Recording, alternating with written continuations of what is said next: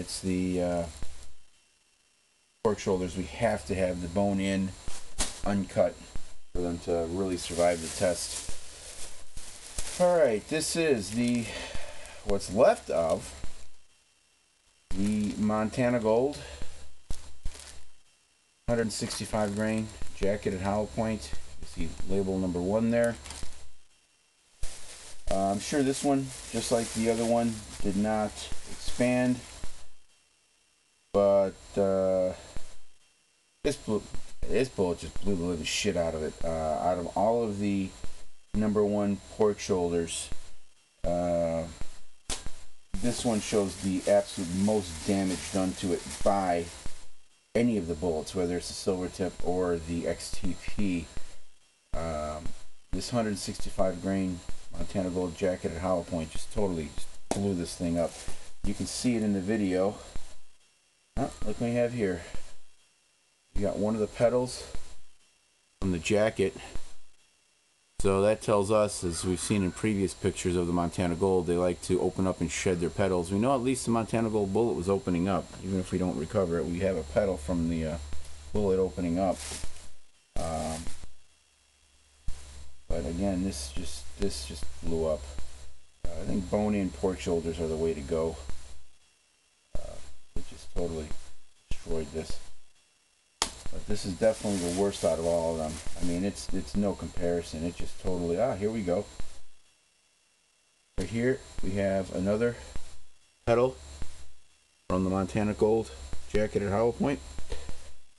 So, like I said in previous tests, when I have recovered the bullet, and I've got the pictures already posted to show it, when the Montana Gold bullet opens up, it likes to shed the little petals, which is fine by me. That just creates more damage. I'm not too really worried about the picture perfect petals. That tells us the bullet started opening up. So I know you guys have issues with the harder core of the Montana Gold bullet, but the fact of the matter is, when you push that bullet above 1400 feet per second, it will open up, and it will open up quite nicely. And from what we can tell from the petals, which is exactly what Norm at Montana Gold said it would do at the higher velocities for this particular bullet. Don't know about the 9mm 115 grain Montana Gold. Haven't tested it. Probably won't test it based on the video I saw of it. It won't fit my needs. But I still probably will test it anyway, just to have the empirical data. Here's another chunk of meat, and it just totally fucked this all up. Anything else sitting in here? No. Wait a minute. Interesting. Sitting in the bottom of the ooze, we have a little piece of lead here. So I'm guessing that probably came from the petals. So the Montana Gold 165 seems to be opening up even with a plug of, well, we can assume a plug of leather in it. And we all shot with the same leather jacket through all these. Here is the label, 10mm Montana Gold, number 2 pork shoulder. Let's see. This one doesn't seem to reflect as much damage like the first one. I mean, it's pretty well messed up.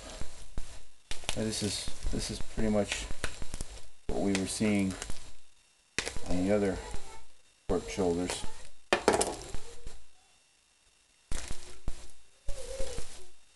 But pretty well blew through this one too. Again, without the bone in there, I'm not particularly satisfied with these tests. Without the bone, we're lacking that structural integrity of actually using real meat, which is why I like to use the bone-in pork shoulder in the first place. You got meat, tendon, air pockets, fluid pockets, everything like a real human being. These deboned pork shoulders just don't seem to have that same. They're not held together the same. And I mean, it would be like a gut shot. You're shot in the stomach with this. This is pretty much what your guts would do all over the place. No more bits or pieces.